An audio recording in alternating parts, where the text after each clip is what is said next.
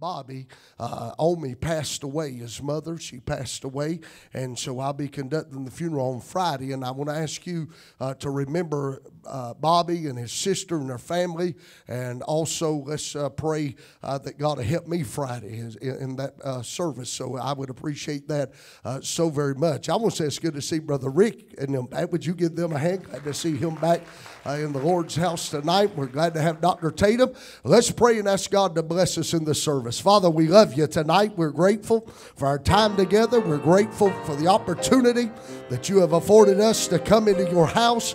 We know tonight, God, that you're on the throne and that you're just a prayer away. God, you said the effectual fervent prayer of a righteous man would availeth much. And we thank you for that promise, and we believe it tonight. We ask you to touch Brother Loftus, touch his body tonight, Sister Loftus. God, give her strength, Lord, we do ask. Lord, we pray now, God, that you touch Bobby Horton and his family in their time of loss. Touch the service Friday and let everything be pleasing, well-pleasing unto you, Lord. Father, we ask now that you would touch Dr. Tatum tonight. We're always honored to have him with us. We pray now, God, that you'd anoint this choir. For all you do, we'll thank you and praise you in Jesus' name. Amen and amen. We want our choir to come tonight. Let's come and worship the Lord. Thank you for you that are joining us by live stream. We welcome you into our service tonight, and I trust it'll be a blessing to you as well.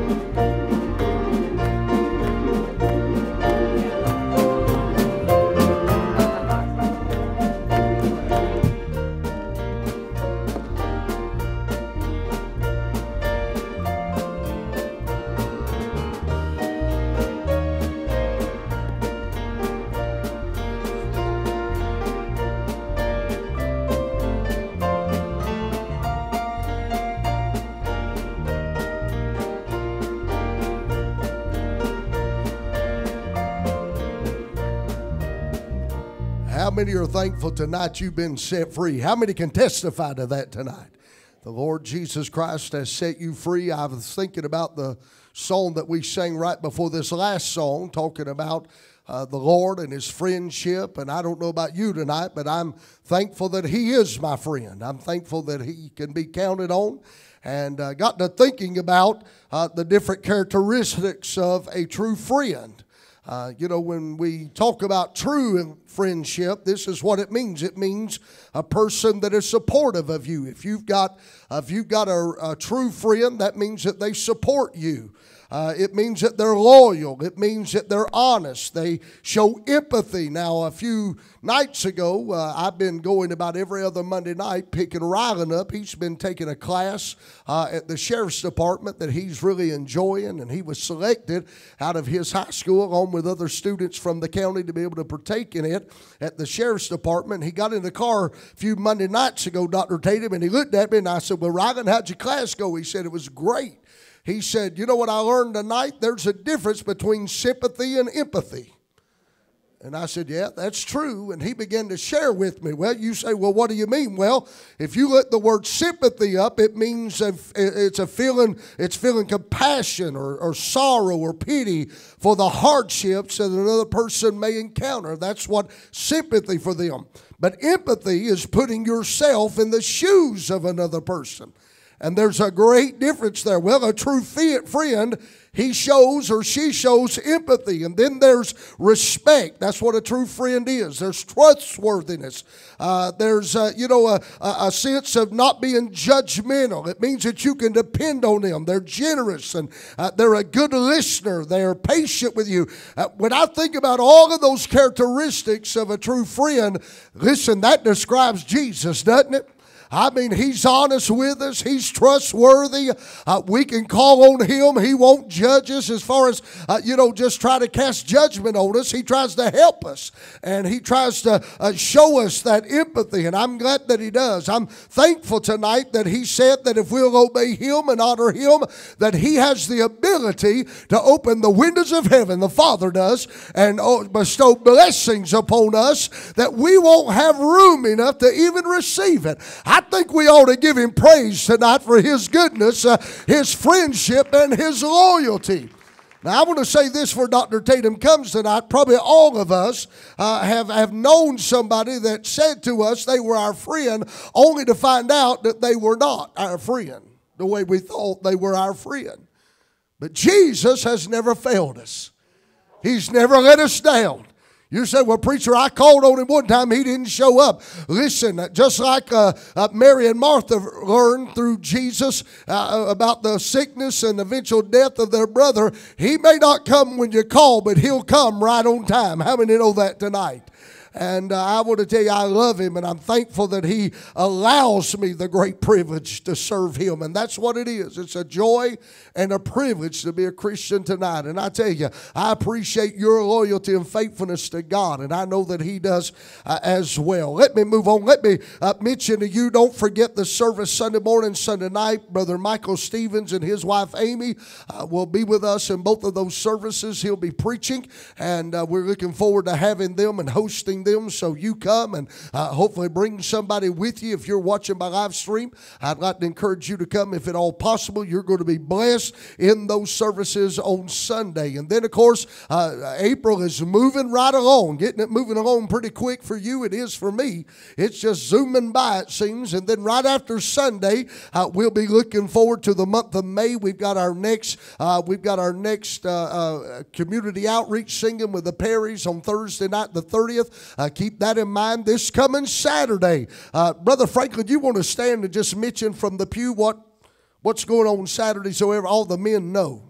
Already got a good number of men already signed up to fellowship Saturday, and we're just looking forward to a good time in the Lord. We're going to put the devil on notice first. Right. 7 o'clock, we're going to meet right here and we're going to pray. And we're going to see some changes made. Right. God will answer our prayer. Then we're going to go for a good time of fellowship. Now, I talked a little bit the other day about fasting a little bit. Then I turned right around and said, we're going to go feast. Yeah. That just sounded good. But everybody got the message, I think. We love you. Looking forward to a good time in the Lord this Saturday morning at 7 o'clock. We're going to pray, and then we're going to feast, and then we're going to pray and talk about fasting. How's that? Have a good time. So all the men, if you're a male factor in this church, a man, you come, be blessed. I know we're going to have a great time, and I appreciate Brother Franklin and all that he does with our men's fellowship. Would you give him a hand tonight? I appreciate all that that's going on. Amen. All right, we want Dr. Tatum to come. I want to say while he's preparing to come again, what a joy it has been to have him, and he's doing a tremendous job. I'm telling you, last Wednesday he blessed me. I thought multiple times throughout this week, even thought about it today. I can just see when that charger was, the lid of that charger was lifted, and in my mind I could just see John the Baptist just smiling at them. You know what he brought out last week? It was wonderful, powerful. I'll probably never look at that story the same again. But you worship, give him a hand as he comes, and let's get in here and learn from the Word of God tonight. Amen. God bless you. Good to see you tonight in the house of the Lord. I appreciate you being here and looking forward to sharing with you tonight from the Word of the Lord. I agree with your pastor. I'm glad that Jesus is my friend. Praise God. He is a friend that sticks closer than a brother, and he has been with me through thick and thin for many, many years and in many, many situations, and I thank him tonight. I do praise him. I want you to turn in your Bibles tonight to John chapter 18. We will be there, probably get into chapter 19 just a little bit, but I want to put on notice that we will also be going into Matthew 26 tonight, just a little bit, some cross-referencing right there in regard to some of the things that we want to say, and so we'll be doing that. Tonight, we are transitioning from chapters 13 through 17 into chapter 18. Of course, chapters 13 through 17, we gave you a handout, and we talked about all of the ways that Jesus was wanting to encourage his disciples who were obviously very discouraged. And so we went through all of those things, and that's somehow or another I wound up with John the Baptist, and blessed you, praise the Lord, amen. And but we're transitioning from that into chapter 18. We moved from a farewell address, really, is what it was in chapters 14 through 17, especially in a private room into a garden. And of course, we're going into the Garden of Gethsemane. One of the main themes that we find in this particular setting is the idea of movement.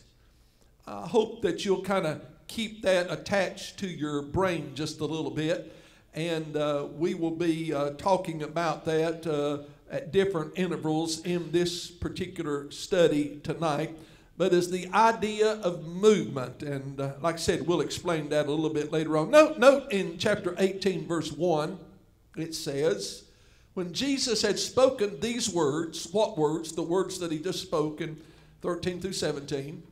He went forth with his disciples over the brook Cedron, where was a garden into which he entered and his disciples. It tells us that Jesus went forth, or in other words, he went out of the place where he was and he entered into the garden, or he went in to this garden. This idea of movement in regard to Jesus is the picture of freedom of movement. Jesus is doing whatever he wants to do. He can leave a place. He can go into a place. Notice the place that he leaves, this room with his disciples, and the place that he goes, the Garden of Gethsemane. Of course, you know that the reason that he went into the Garden of Gethsemane is that he is going there to pray. And he is going to be praying for God to help him deal with what is getting ready to happen in John's gospel. I believe the meaning of the word Gethsemane is oil or olive press. It is obvious when we look at the story, by comparing the four gospels especially, that Jesus is being hard pressed in this place. In fact, it will tell us that he will, it doesn't tell us in John, but it tells us in Matthew, and we're 26, 36 through 46, so we're going to borrow from that particular story. it tells us that Jesus 3 times went to prayer.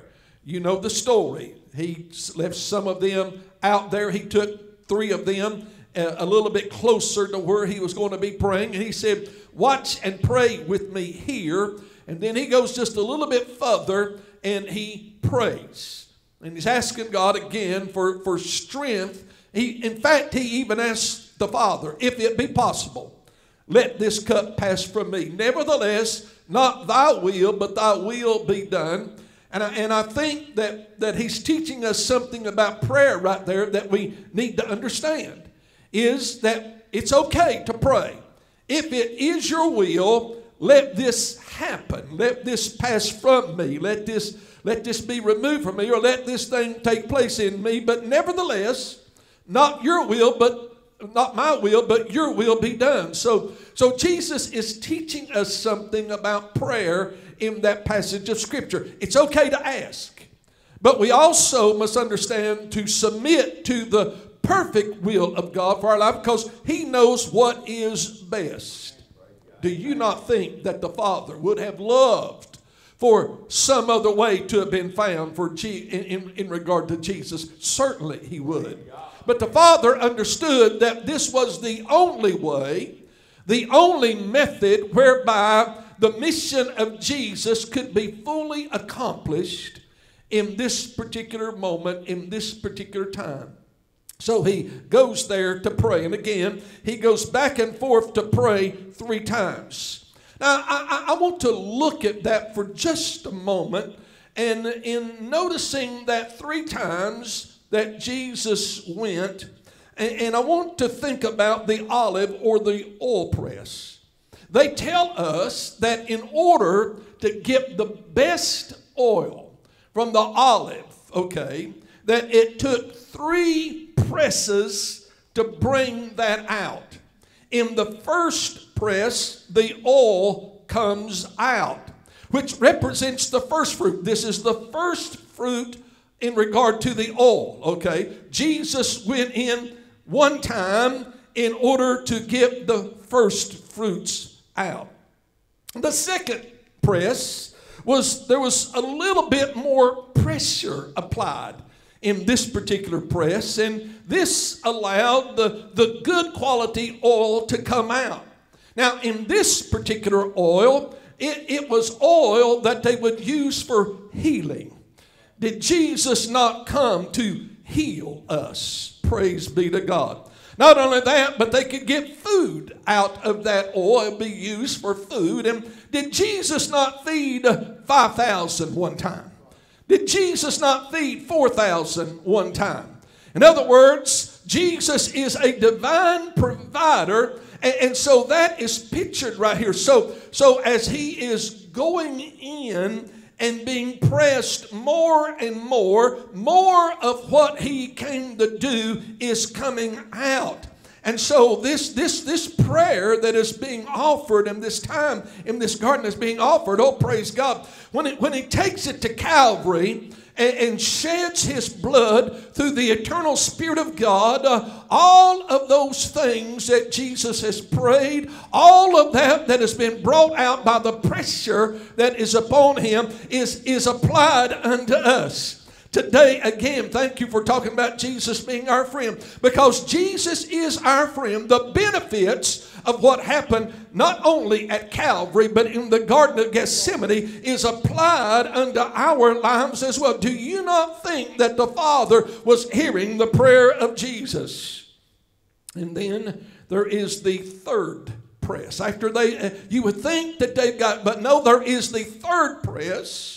And even more pressure is placed upon this, and it is meant to get every possible drop out of that. Okay, and with that particular pressure, they would use it for lamps to help create light in the lamps. What does Jesus say? I am the light of the world. Not only that, but it also is used for soap. They would put that in soap. What does soap do? Well, soap cleans us up, doesn't it? And so Jesus Christ, He cleans us up. We are made clean by Jesus Christ and the blood that He shed for us. So I just wanted to picture that for you. When Jesus is doing that in the Garden of Gethsemane, based upon Matthew's account, those 3 times that He goes in, each one of those times is there's more pressure applied unto Him, and it's bringing more and more out of Him,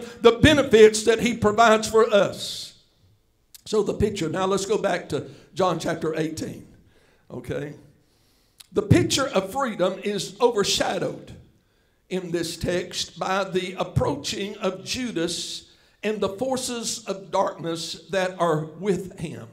Look at it. And Judas also, which betrayed him, knew the place, for Jesus oftentimes resorted thither with his disciples. So he knew where Jesus was going to be, because he had frequented there many, many times.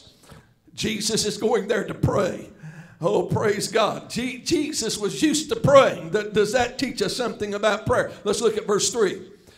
Judas then, having received a band of men and officers from the chief priests and Pharisees, cometh hither with lanterns and torches and weapons.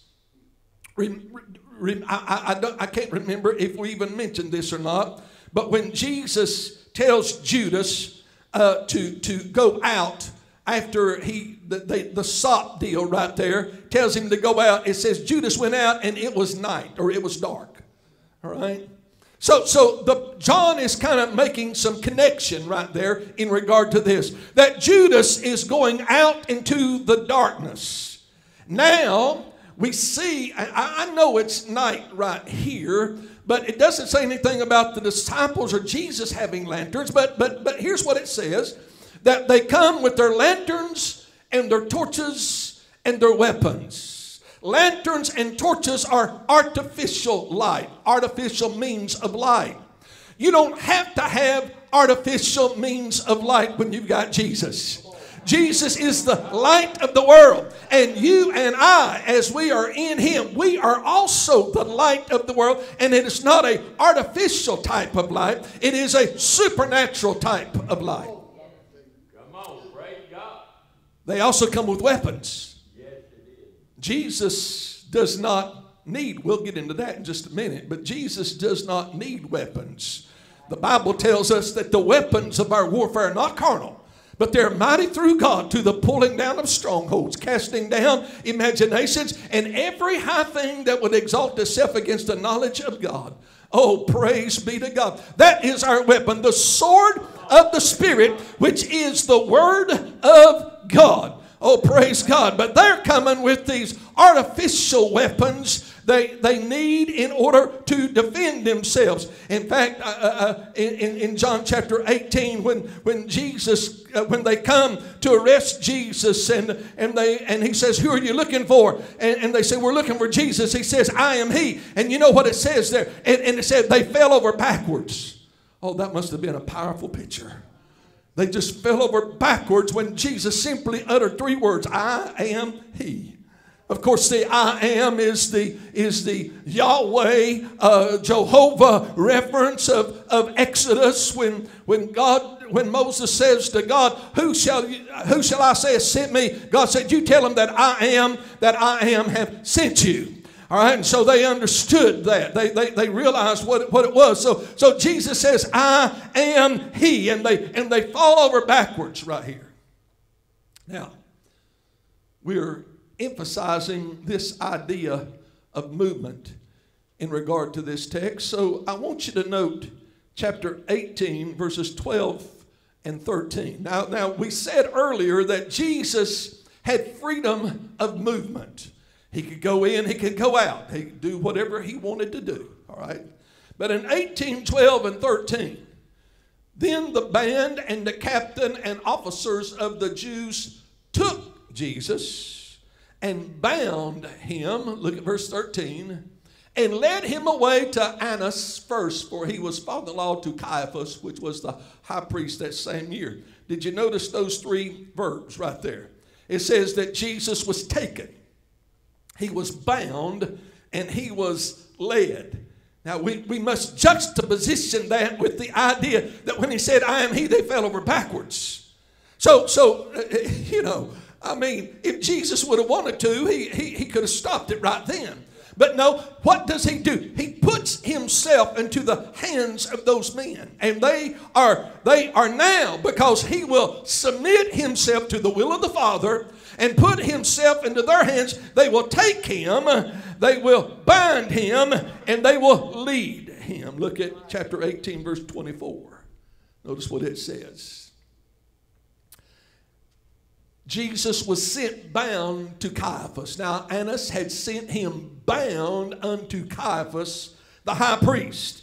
So they again, the idea that they're telling him where to go, they're binding him and they're sending him to where they want him to go. Before it was Jesus going in and out. And then one more, look at chapter 18, verse 28. The Bible tells us, then led they Jesus from Caiaphas unto the hall of judgment, and it was early, and they them. Now, I want you to remember this, because we're going to come back to this a little bit later on. We may come back to this very scripture and read it again. But anyway, unto the hall of judgment, and it was early, and they themselves went not into the judgment hall, lest they should be defiled, but that they might eat the Passover. Okay, so again, here Jesus, it tells us that he was led from Caiaphas, and they lead him unto the hall of judgment. This is where they are leading him to the place where he is going to receive the judgment of crucifixion. Now, there's something interesting that happens during this time. And I want us to look at chapter 18. While all this is going on, I want us to look at chapter 18, verses 10 and 11. Again, something interesting happens during this arrest scene. You're familiar with it. It says, then Simon Peter, having a sword, drew it and smote the high priest's servant and cut off his right ear. The servant's name was Malchus. Look at the next verse of scripture. You're familiar with it. Then said Jesus unto Peter, put up thy sword into the sheath. The cup which my Father hath given me, shall I not drink it? I find a couple of interesting things. I'm going to be going to Matthew 26 in just a minute. So I want to read a passage of scripture there to you. But anyway, I find a couple of things interesting right there in regard to that particular story. Because it says that he cut off his ear. Now,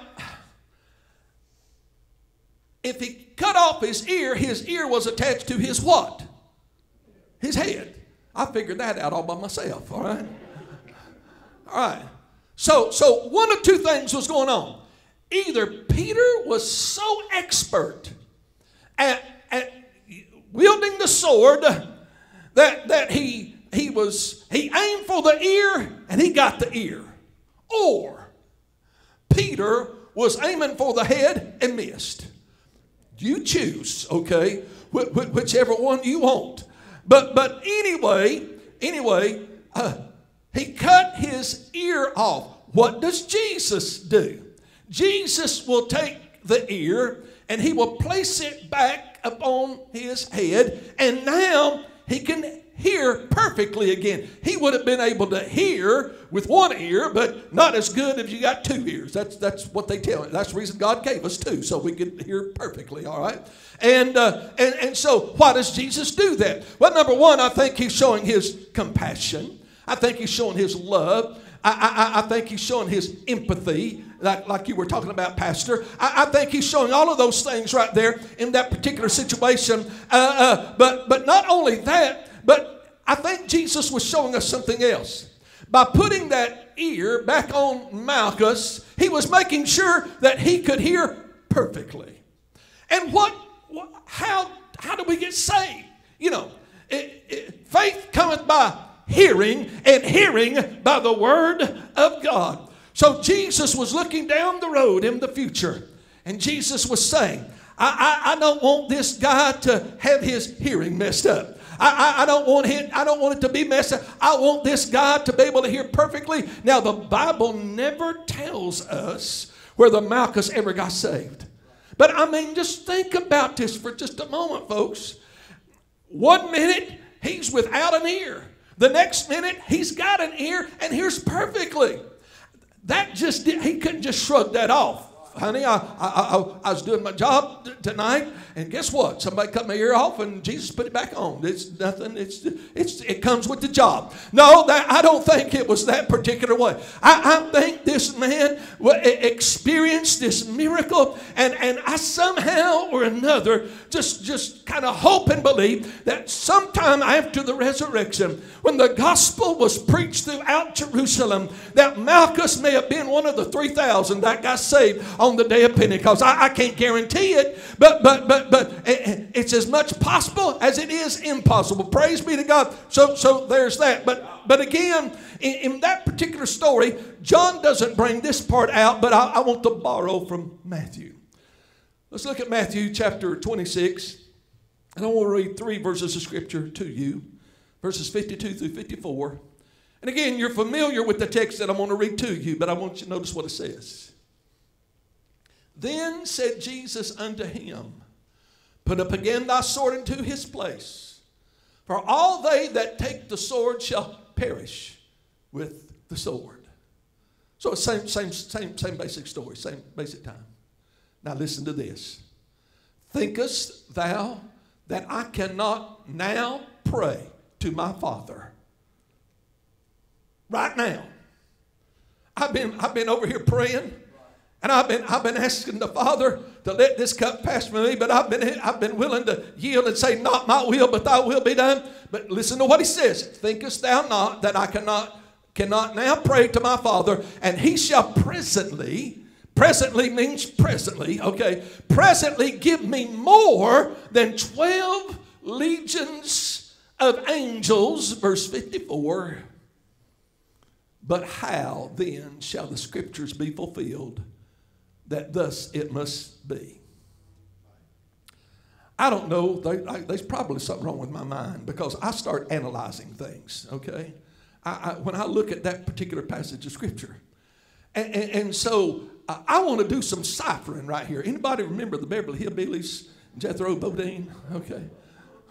When he was talking about doing math, he said, I did some ciphering. So I want to do some ciphering right here. Now let's think about this. Do we have anything that can help us understand exactly what Jesus was telling Peter and those people that were right there? I think that we do. It is found in 2 Kings chapter 19, verse 35. Don't have to go there, but that's that passage of scripture where it says that in one night, one angel killed 185,000 soldiers. Slicing and dicing. Cutting and slashing. In one night, one angel killed 185,000 soldiers. I understand that the night in the Hebrew mindset was from 6 p.m. to 6 a.m. So I figured that's what it was talking about. So if that angel started at 6 p.m. and slicing and dicing till 6 a.m., he was able to kill 185,000 soldiers. He had 12 hours to do it. Here's where the ciphering comes in. Y'all are going to be impressed with me. That means that every hour he killed 15,416 soldiers. Wow. That means that every minute that went by, he was killing 257 soldiers. That means that every second of those 12 hours that went by, he was killing 4 soldiers. 4 soldiers died every second for 12 hours to reach the number of 185,000. Wow. You don't want to mess with no angel. Amen. You don't want to mess with no, you want them to be on your side. I like that scripture says, are they not ministering spirits for the heirs of salvation? and they will bear us up, blessed at any time we would dash our foot against a stone. Oh, glory to God. Now, let's look at this idea of legion. A legion in the Roman idea could be anywhere from 3,000 to 6,000 soldiers. We'll take the bottom number, 3,000. Okay. Now, Jesus said that I can pray to my Father. Let's go up to verse 53. Go back to verse 53 again. Notice what it says. Give me more than 12 legions of angels. That means that one legion of 3,000 times, we'll just go with the 12, means 36,000 angels. Oh, great day in the morning.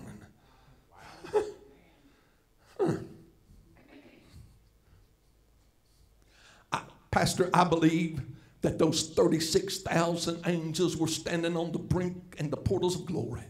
I believe that they were just there, and I believe they were saying, Jesus, just say the word. Just say it. Please, please, Jesus. We've been dealing with these people for 4,000 years. They're crazy. Don't die for them. Just say the word, Jesus. We're ready to come.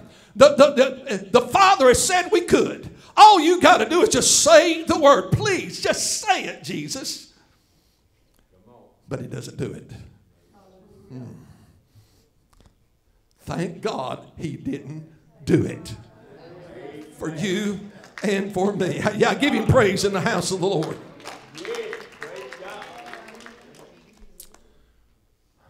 I'm not through ciphering.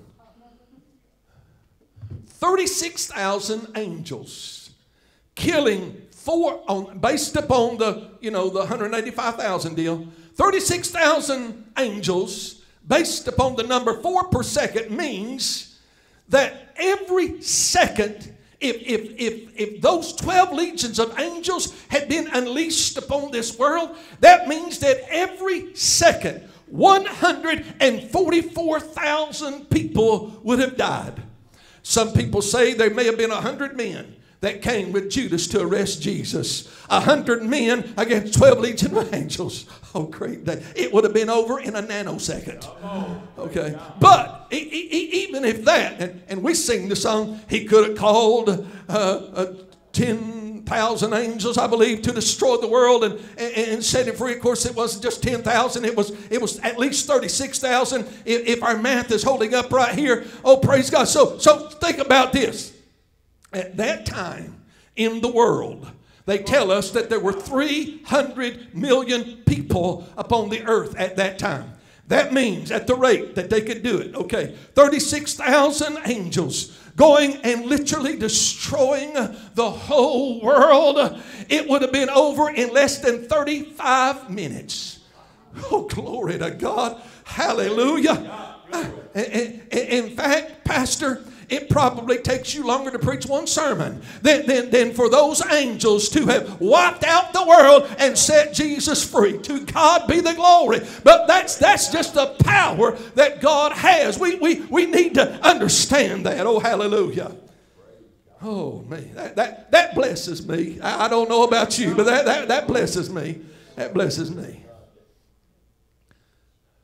In fact, I started at about 20 after. It's a quarter till. It had just about been over. Okay, I'm still going, but it had just about been over by the time I started until that was done. Let's go back for just a few minutes now again to this idea of movement in regard to the text.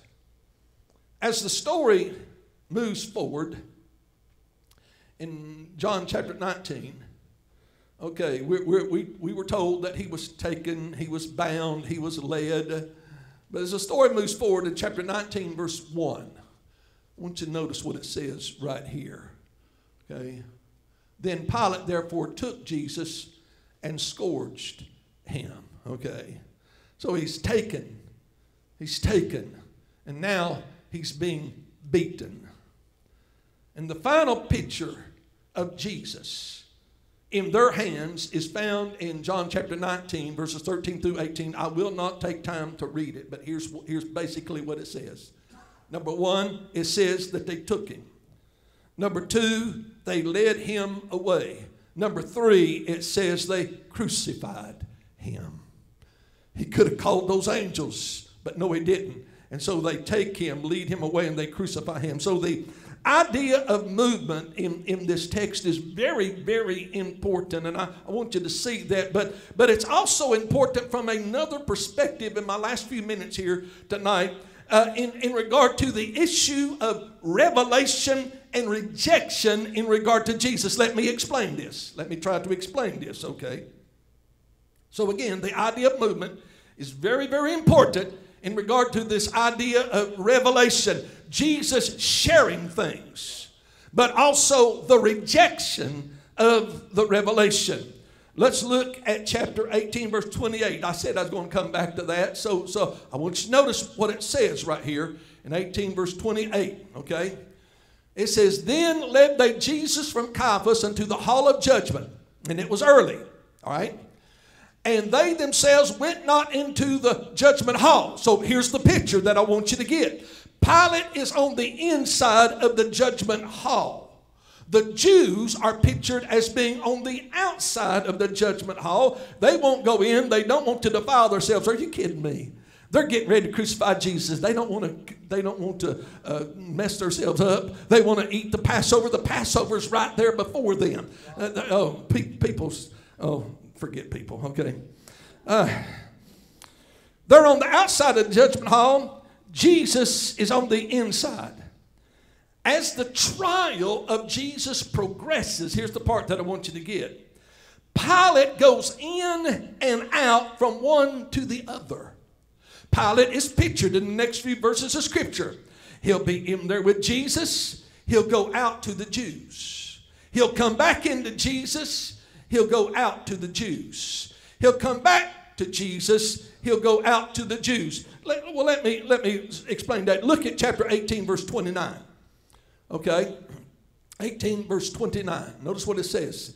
Pilate then went out unto the... Pilate was in the judgment hall. That's where they brought Jesus. Pilate then went out unto them and said, "What accusation bring ye against this man?" Let's look at verse 33 of chapter 18. All right, notice what it says. "Then Pilate entered into the judgment hall again and called Jesus and said unto him, Art thou the King of the Jews?" Are you seeing this? Pilate is going out to the crowd, the Jews, and he's coming in to Jesus. Let's go to chapter 19, verse 4. Notice what it says, okay?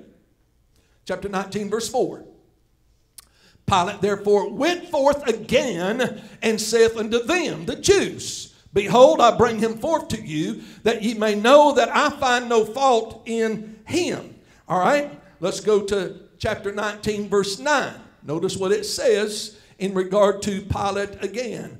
"And went again into the judgment hall and saith unto Jesus, Whence art thou? But Jesus gave him no answer." So let me say it. Let me say it to you again. Jesus is on the inside of the judgment hall. The Jews are on the outside of the judgment hall. Pilate goes and talks to Jesus and he listens to him. But then he goes out to the Jews and listens to them. Pilate is going back and forth. How many of you understand that you cannot go back and forth?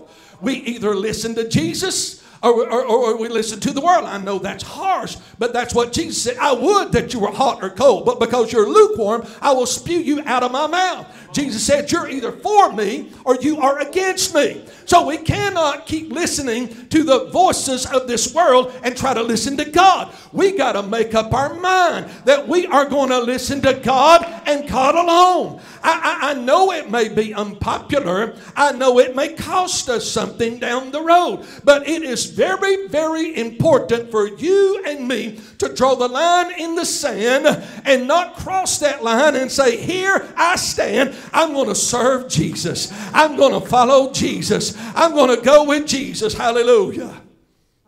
So on the inside of the judgment hall, Jesus provides inside information. The Jews can't get it. Why?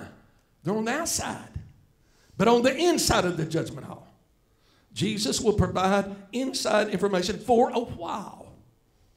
Then it says, but Jesus gave him no answer. After you're not listening. There comes a time that God don't speak. That's a sad time, Pastor. Oh, Lord. Please don't ever quit talking to me. I don't care. I don't care if you got to chastise me. I don't care. Don't quit talking to me. Oh, please, Lord. Please, please, please. So on the inside of the judgment hall, Jesus provides inside information concerning the true meaning of his kingdom. Let's look at verses 36 and 37. Notice what Jesus said. Chapter 18, Chapter 18, verses 36 and 37. Jesus answered, my kingdom is not of this world. If my kingdom were of this world, then would my servants fight. Now there's the question. Is he talking about those disciples? Or is he talking about the angels? Probably both. Because we just found out in Matthew that he could have called 12 legions of angels. And Peter certainly, I mean, at this particular moment, Peter's willing to fight. And so then would my servants fight, that I should not be delivered to the Jews. It seems to lend to me that he's talking about the angels. Because what could those 12 disciples do against all that crowd? But we know what those angels can do. 4 men every second going down. Okay, that I should not be delivered to the Jews. But now is my kingdom not from hence. In other words, my kingdom is not of this world.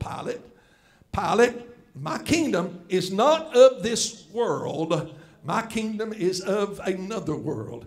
It is not a literal kingdom yet. It is a spiritual kingdom now. But one day it is going to be a literal kingdom. Oh, hallelujah. And those of us who love him and serve him and follow him, the Bible says that he's going to reign upon this earth for 1,000 years. And we are going to rule and reign with him. Oh, glory to God. Aren't you excited about that? I'm glad I'm a Christian. I'm glad I know Jesus. I'm glad he's my friend. Oh, hallelujah. I'm glad that he was willing to go to that cross, and I praise him every day of my life and thank him for the salvation that he has given unto this old preacher man right here. Praise God.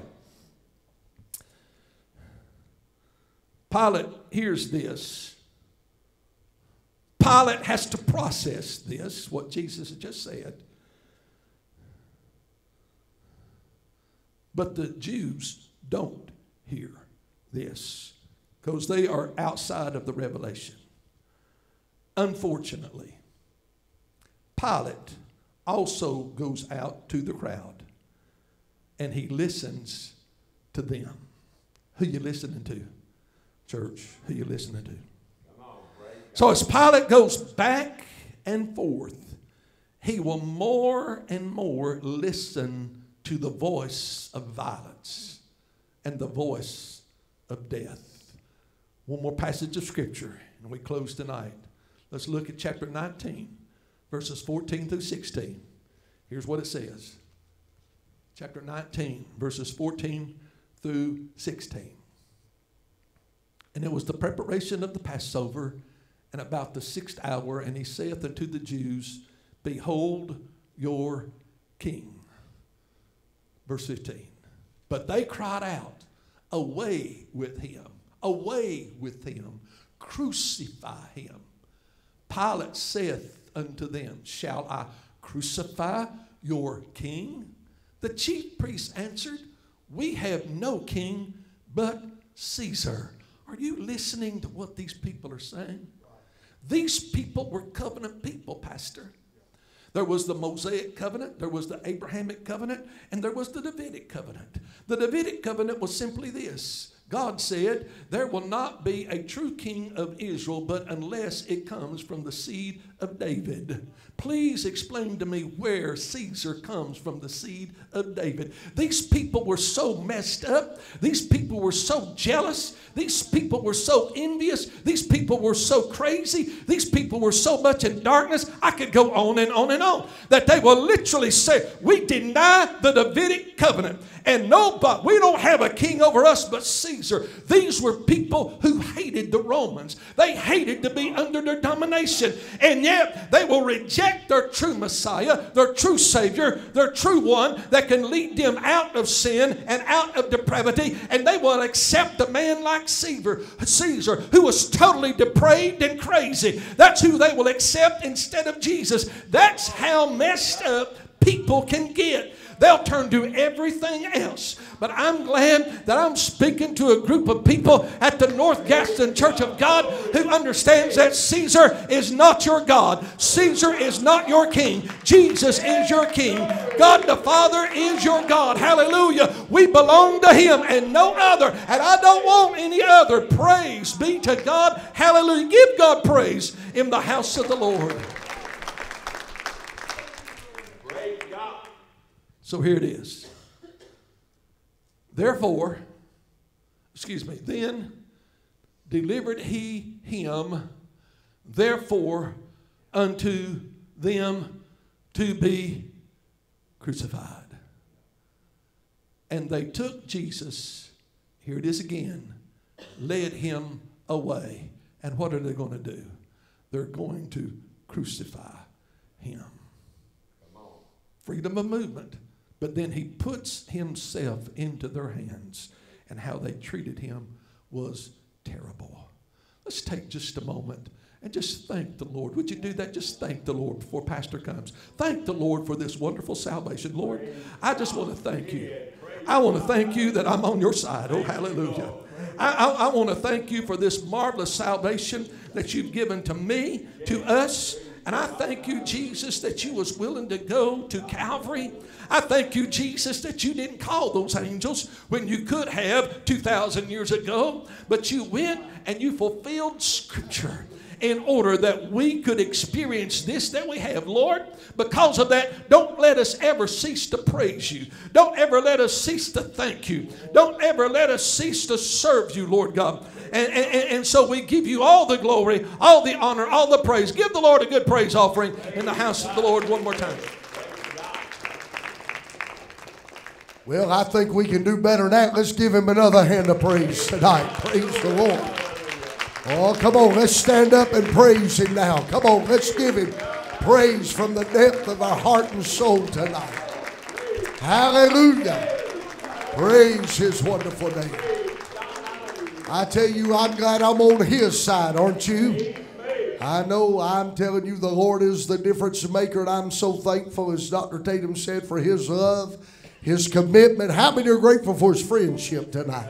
He's your friend, and he said, I'll stick closer to you than your own brother, your own mother. You name the member of your family you've got. He said, I'll be closer to you than them. And I believe that tonight. Are you enjoying Dr. Tom Tatum? Would you let him know it one more time tonight? I'm telling you, he's blessing me. And I appreciate so much him being with us. Thank you for being here on our midweek service. I appreciate it. Got a good-looking congregation tonight. We're so thankful you are here. I want us to pray, and I want us to ask God to touch us until we meet again. Let's pray. Father, we love you. We are so thankful for the Word of God, the Word of life that speaks to us. And Lord, we thank you for the man of God that you've sent our way. And I pray, God, you'd keep your hand on Dr. Tatum and his wife and family. I pray, God, that you continue to bless the church here.